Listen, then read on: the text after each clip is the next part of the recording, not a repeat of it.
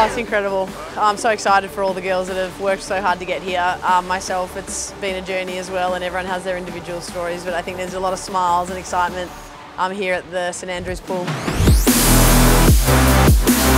I don't know if I can really ever capture it in words, but it means the world to me that I'm able to fight for my dreams. I've got the most amazing group of people behind me. But my husband has been so supportive this whole time, and I'm so lucky that it's such a privilege to be able to do this and shoot for the stars. And yeah, I couldn't do it without the massive group of people behind me supporting me. Ladies and gentlemen, this is a great day for the Australian Olympic team and a great day for the Australian water polo team. So this team here have a rich Olympic history, and I know they're very, very determined to add to that in Tokyo in just 60 days' time. It's still so hard to believe. It's been such a hard secret to keep this week, and now that we can finally share it with everyone, I'm so excited.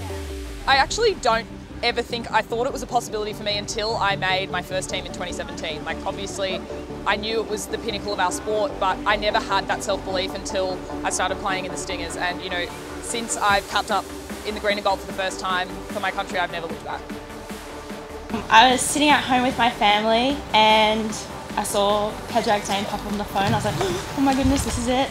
And it was such a great moment. I mean, it was so lovely to hear the words that Pedrag said, and you know, to be surrounded by my family, to get that news, to be in the Olympic team, it's just a dream come true.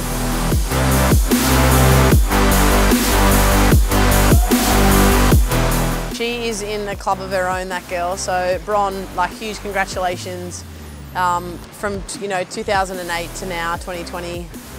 It's just been a huge effort, and it's been a real privilege to play alongside her for 3 of those Olympic Games. And I think it's just a really inspiring moment for all the young girls around the country to see a dream starting so young and then flourish to what Bron's achieved. It's just incredible, and I guess to be a part of the announcement and to see the first ever Australian water polo player to go to 4 Olympics is very, very impressive. It's amazing to be able to call Rowie and Bron like friends and mentors of mine. Like, I look up to them and I learn stuff from them every day, and you know, they're just amazing to have around, and to see that kind of leadership and you know, that longevity in the sport, it's amazing. For women in sport in general, it's a victory.